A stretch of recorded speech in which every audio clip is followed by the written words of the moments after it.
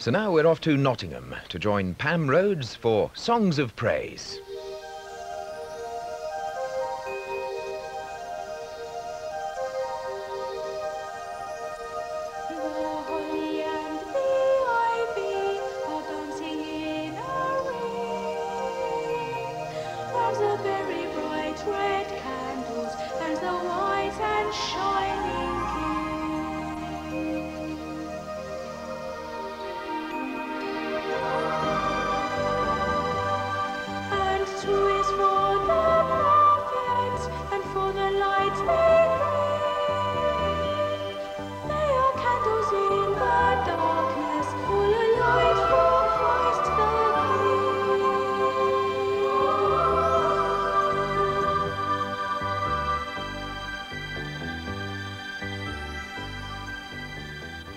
This second Sunday in Advent brings us to the city of Nottingham and to its own parish church of St Mary's. Now the theme for this Advent programme is Light in the City, and later on I'll be meeting several people who are bringing light and life to this city, each in their own particular way. Well, there's light and warmth waiting for us inside now as the congregation welcomes us with "Come, thou long-expected Jesus."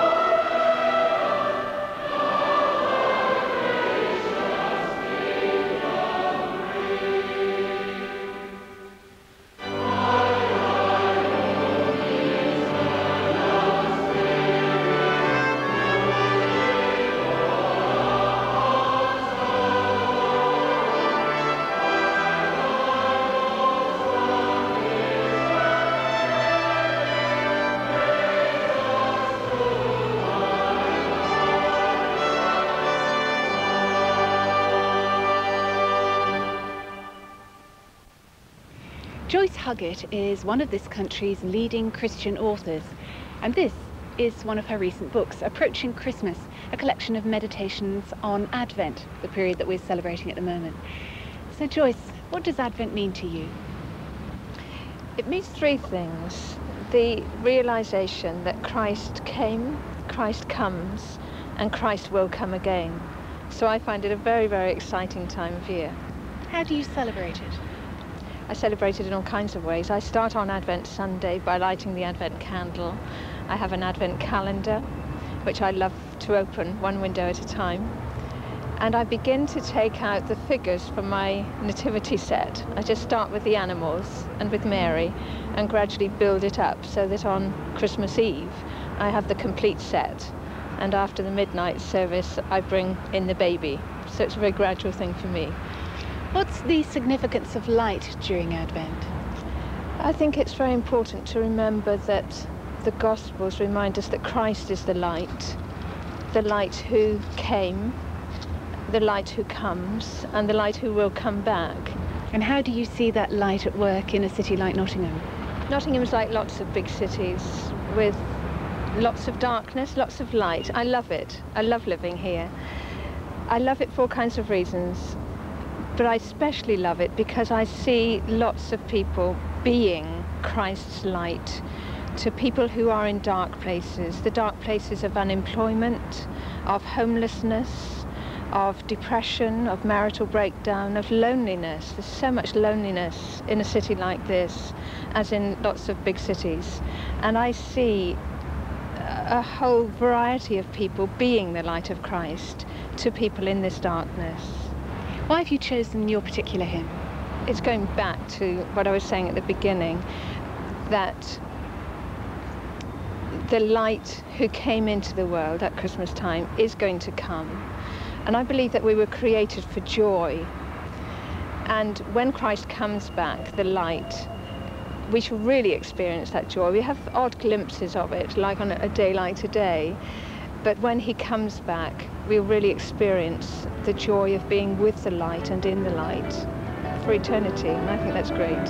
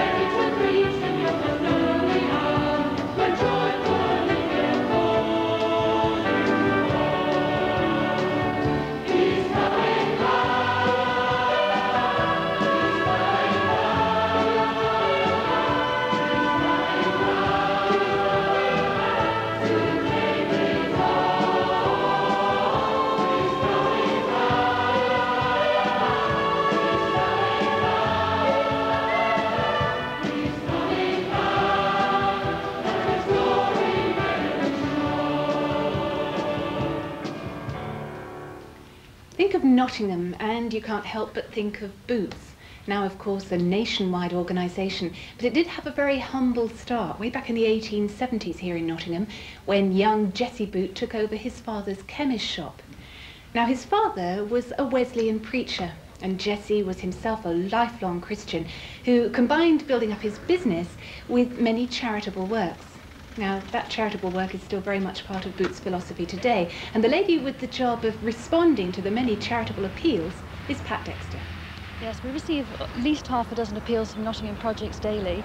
We have a very close relationship with most of the voluntary organisations working in Nottingham, particularly in the inner city where the need is so great. Well, one of the projects in Nottingham is the Macedon Trust, and Chris Clayton Wright, you're the director of that. What does the Trust do? We're an organisation that helps homeless people. We exist in Nottingham, and now, since this year, in London as well. We have about 40 houses in Nottingham and 10 in London. One of your centres is here at the Albion, right in the middle of the city. What happens here? The Albion Centre is a coffee bar and day centre where people come during the day to ask for help, food, and sometimes shelter. And unfortunately, because homelessness is growing so fast and to such a great extent, some people sleep. It's completely inappropriate for people to sleep here, but there is absolutely nowhere else. It's somewhere where people just come and they can, when there is nothing else, and we don't charge anything for coffee or meals. We provide 3 meals a day. And usually a mattress on the floor if we can't relocate somebody somewhere else. And we're exceptionally dependent upon volunteers and voluntary contribution. Well, Pat, the work that you've seen here has obviously made quite an impression on you. Well, my work has brought me into very close contact with people like Chris and other Christians working in the inner city, and I was inspired by the way they lived their lives and the way they helped other people. And because of that, I thought very deeply about religion and actually went out looking for God and found him. Chris, the Macedon Trust is a Christian organisation, so what hymn have you chosen for us? We've chosen The King of Love My Shepherd Is because it is a version of the 23rd Psalm, and that is a very relevant hymn, not only to Macedon but to homeless people, particularly because it talks of the valley of the shadow of death, the dark night, through which people, when they're homeless, have to pass. And they come to know very often, usually I think, that God is with them.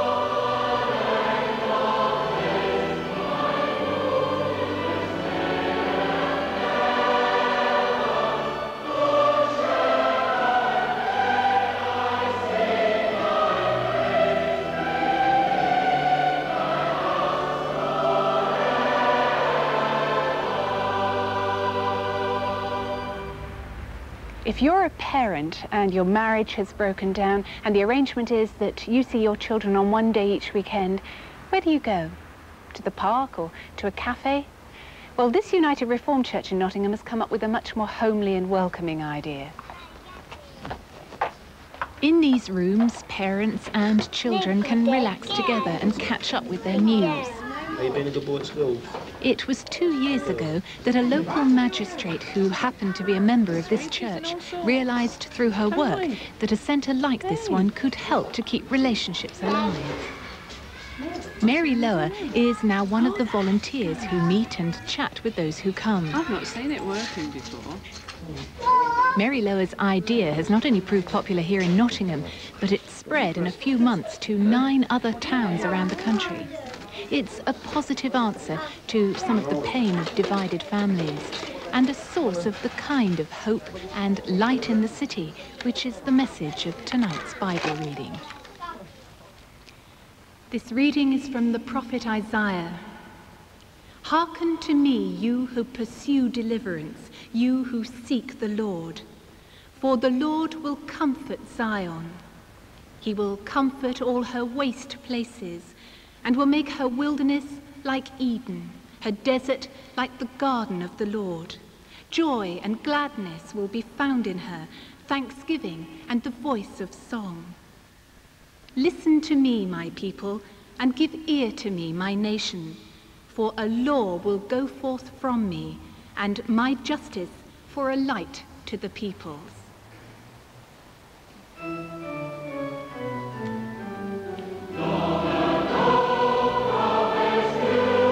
Christ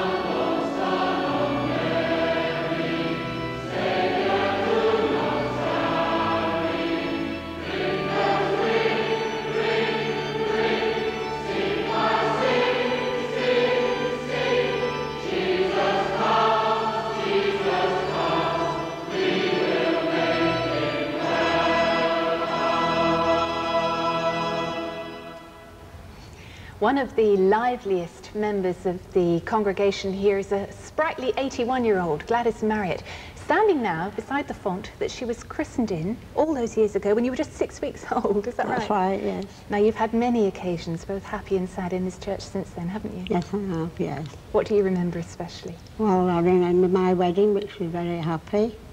I had 7 bridesmaids, and the church was full of all the girls from the girls' clubs and everything, you know. And you've known many friends over the years, some of whom you've said goodbye to in this church too. Yes, said goodbye to quite a lot. Lovely people, lovely girls, you know. Do you enjoy singing in the church? I do very much, yes. What sort of I'm voice on the have you front got? row on a Sunday morning. Well, you've chosen a grand hymn of praise, All Praise to Thee, for us to all sing this evening. Obviously, God has been very much a part of your life. Very much, yes. I praise God every morning and evening, and I love coming every Sunday and Thursday. It's my life.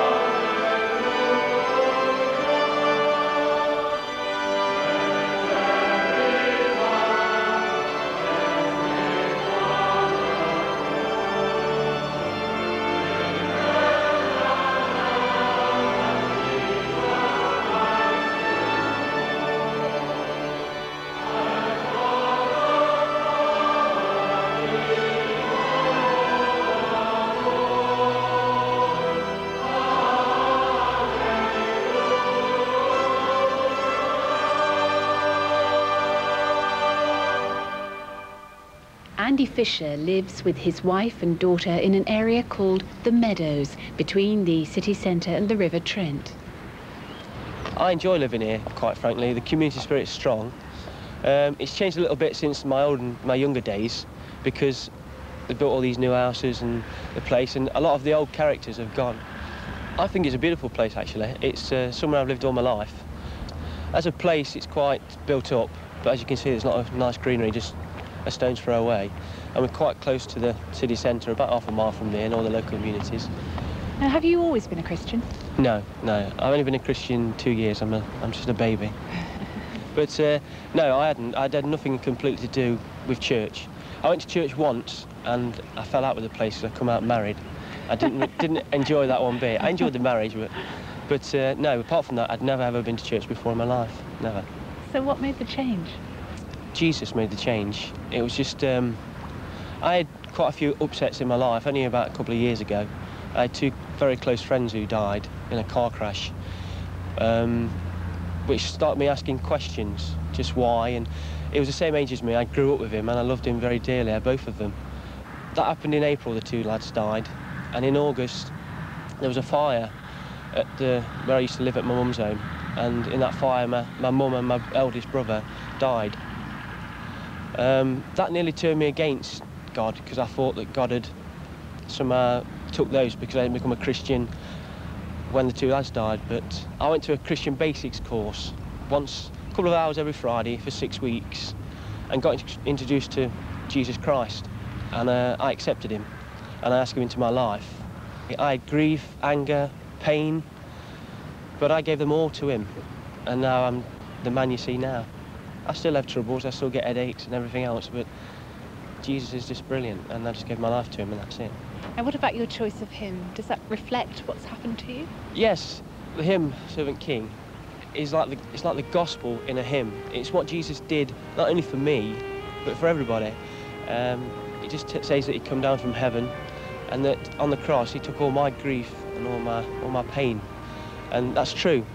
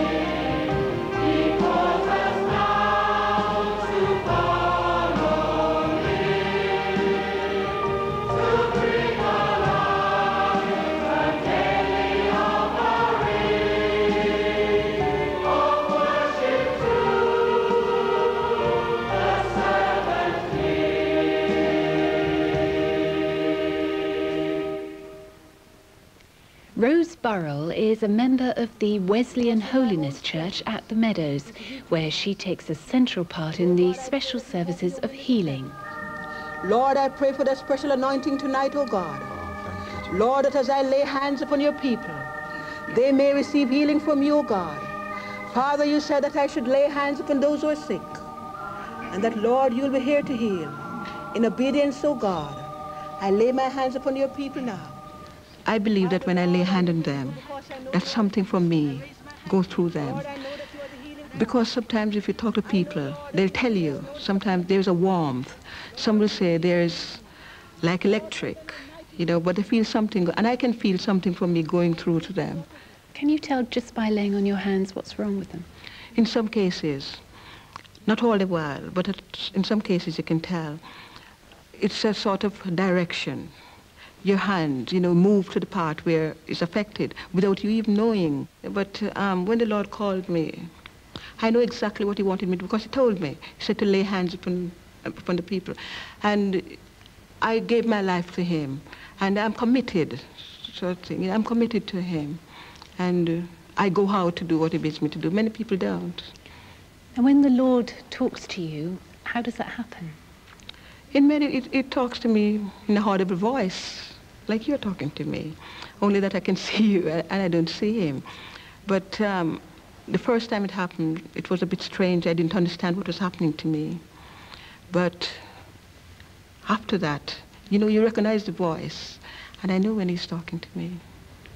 Now, what about the hymn? What have you chosen and why? I've chosen O Boundless Salvation. And not only because it's my favorite, but it was written by William Booth, who is a local person from Nottingham. And in the last verse, it says, "And now, hallelujah, for the rest of my days shall gladly be spent in promoting his praise." And that sums it up for me as well.